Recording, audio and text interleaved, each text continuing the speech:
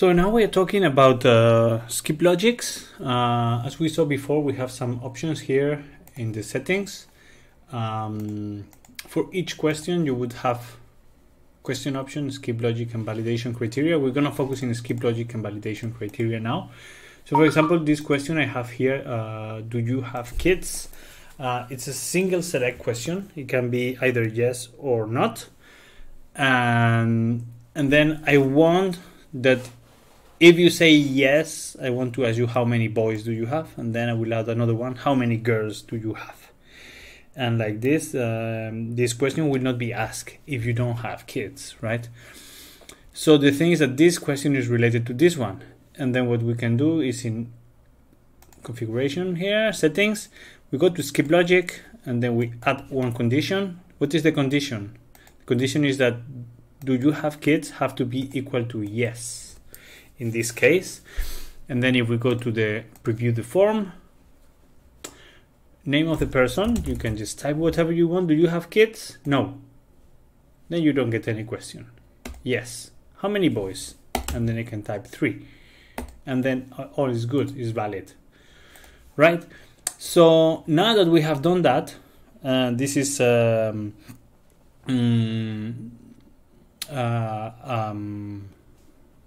one of the things that you can do with the select. Let's say that here you say other,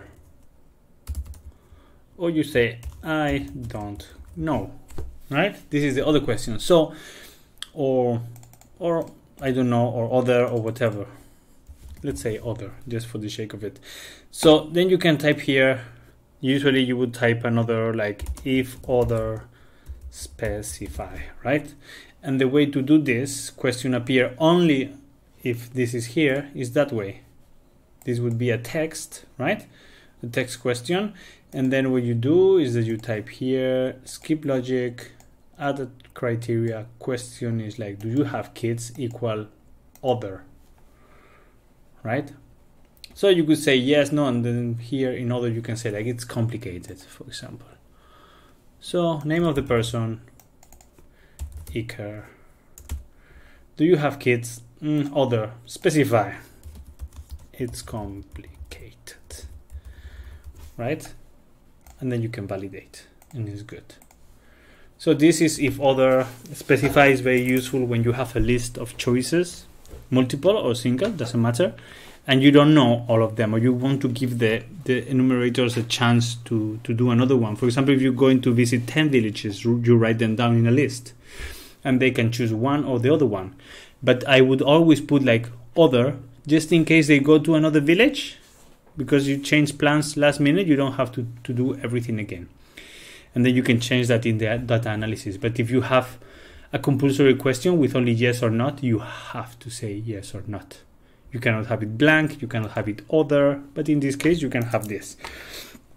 And then the next thing on the question is the validation criteria. So if we take this, how many boys? Let's say less than 18 years old. Okay, we can do a validation criteria. What is it? We have to say that if you tell me that you have kids, let's say boys, you have to have either 0 or more than 0. You cannot have -3 boys. So the question has to be greater or equal to 0 in this case. And then you can write here an error message. Number between 0 and let's say 20. And then we have to add another condition.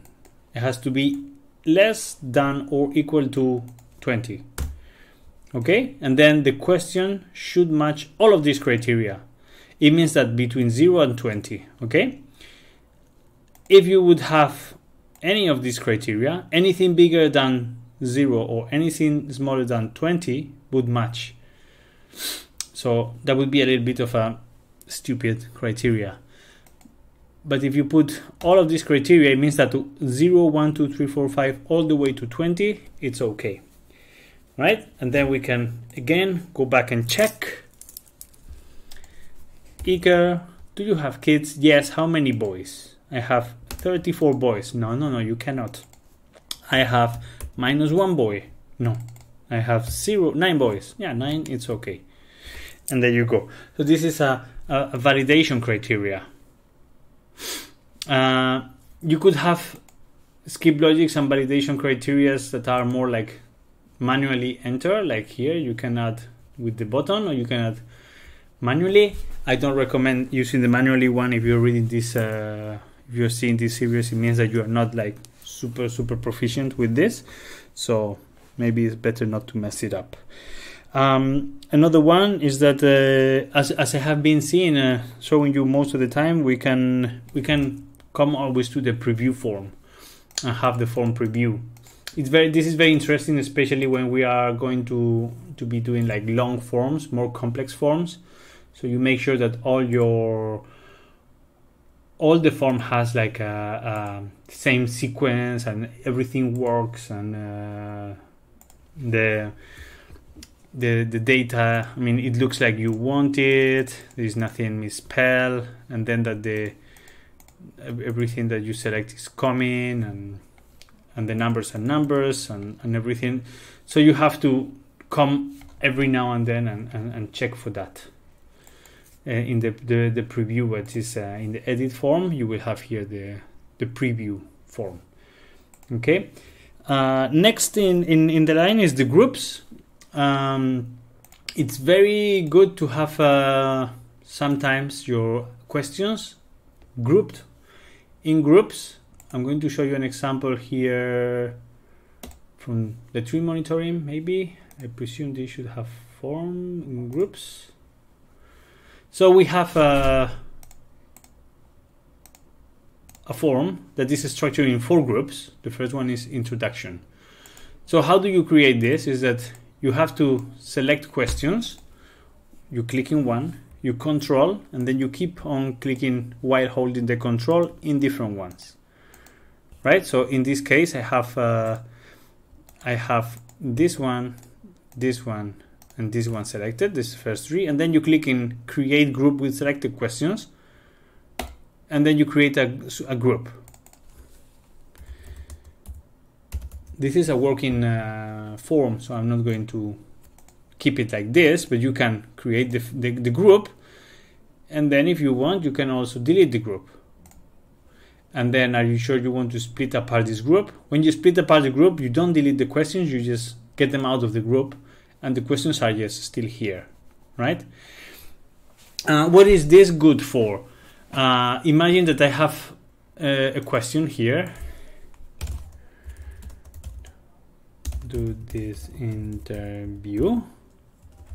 Do you want to do this interview? Add a question. It can be a select. So this is like, for example, an informed consent. No? Okay. And when we have the group created, the group itself will have settings, right? So this group, for example, it can have its own settings. You can show all the questions in this group at the same screen, like if you have a big screen, that may make sense, so you don't have to be scrolling up and down all the time. Or repeat this group if necessary, which we will show later on. But also, interestingly, you have the skip logic. So you can do a skip logic for the whole group. So you don't have to do a skip logic question by question. But for example, this group introduction, I could add a question that will be, do you want to do this interview? Equal yes. So I will only ask this group 0 if they say yes here. These other ones I'm going to do anyway. I haven't put any sort of skip logic. So let's see the form. Up. Let's preview. And then, sure enough, now we don't have the introduction. Right? We have not the introduction. When we click, do you want to do this interview? The whole group comes in, and then you can do it. So this is interesting. For example, if I was going to ask you, like, do you have a latrine? If you say no, then I have a group that is called latrine questions that I don't ask you because you don't have a latrine. Instead of having to say no, question by question. So it will save you time. I'm going to delete